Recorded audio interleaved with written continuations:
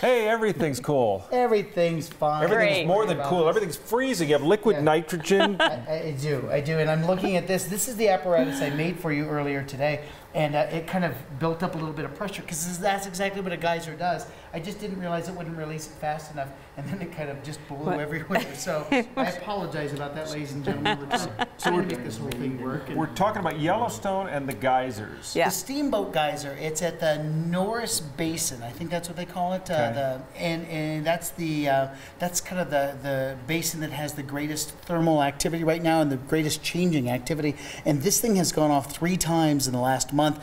It's been pretty much dormant. So Old Faithful is steady, reliable, like clockwork. And so that's why I thought we'd talk a little bit about the science of geysers. This is not reliable, and so geologists have missed this now a couple of times. And I think it's just a perfect opportunity to talk geysers, which is fantastic. Sure. Geysers are all about pressure, temperature, and plumbing. It's easy enough. All right. Pressure, temperature, and plumbing. You remember these as a kid? They were called love meters. Do you remember love meters as a kid? I do remember, the temperature. You go to Spencer Gifts. I'm dating myself. Yes. Okay. On to the top, careful. Top, okay. And then, now, so here, watch this. If we hold it still so the camera can kind of get in, there is a liquid here at the bottom. And so if you put your hand around it, it's going to warm the liquid.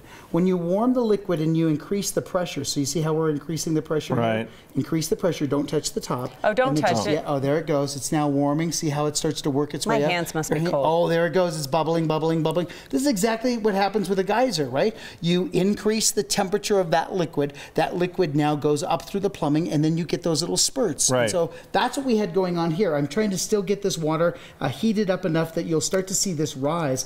So in time, you'll kind of see kind of what happens with it. But that's what's happening with this geyser. So the temperature of the Earth is driving whatever is down there Absolutely, up that and thermal out. activity. Okay. Yeah, so that magma that's there in the crust. They don't know why this one is going off, and it is 10 times the volume, they say, of Old Faithful. And scientists have yet to see the actual water come out. They've seen the remnants in the steam, so they can't catch it just yet, which is so cool if you're a science person. Right. Take a look at this behind us. You can kind of see this shooting out. That's pretty amazing stuff. So this is the after effect. So it's kind of like putting your hand around this and kind of seeing the geyser I'm still trying to get mine. Finally. Oh, there, I got it. You did it. It took forever. Try this. So see don't worry about the liquid nitrogen. I just don't have a refrigerator. So here, watch this. You take like a bottle like this, and you put a little water on the top of the bottle, and then I'm going to put a penny on top of the bottle like this.